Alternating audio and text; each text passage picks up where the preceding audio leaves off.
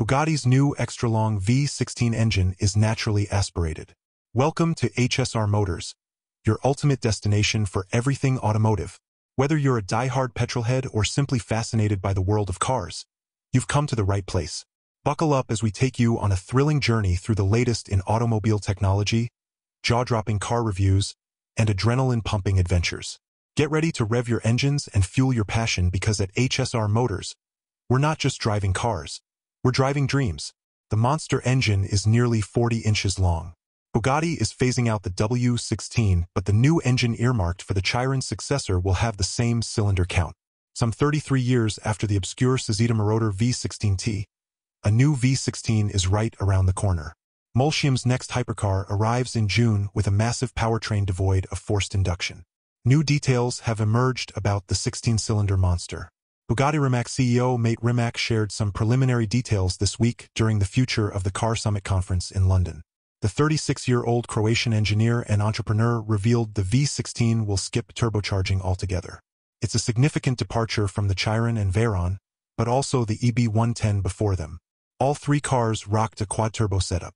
The founder and CEO of the Rimac Group, which owns 55% of Bugatti Rimac, revealed the new V16 engine is going to measure a whopping 39.3 inches long.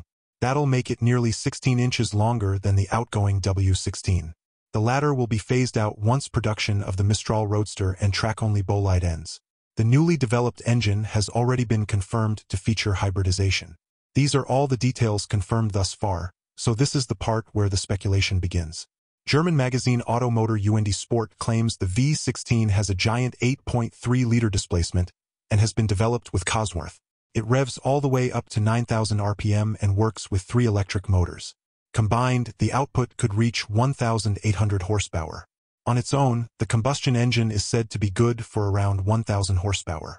2 of the electric motors are believed to drive the front wheels while the third one powers the rear axle. The latter is supposedly built into a dual-clutch, 8-speed automatic transmission.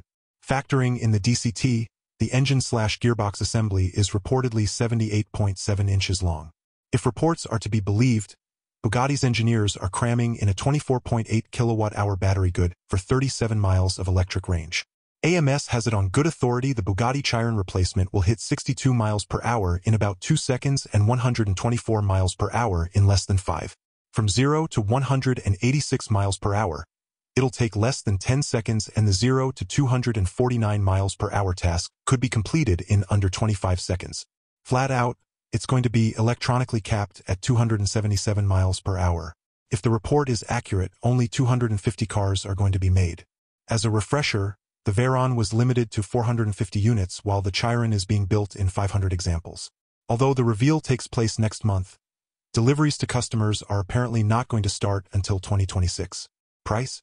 At least 3.6 million euros, which works out to $3.86 million at current exchange rates. And that's a wrap for today's episode at HSR Motors. If you enjoyed diving into the world of wheels with us, don't forget to hit that subscribe button and turn on notifications so you never miss out on our exhilarating content. Remember, every like and share fuels our passion to bring you more thrilling adventures and informative insights. So, until next time, keep chasing your automotive dreams with HSR Motors. Drive safe, stay inspired, and let's keep the journey rolling together.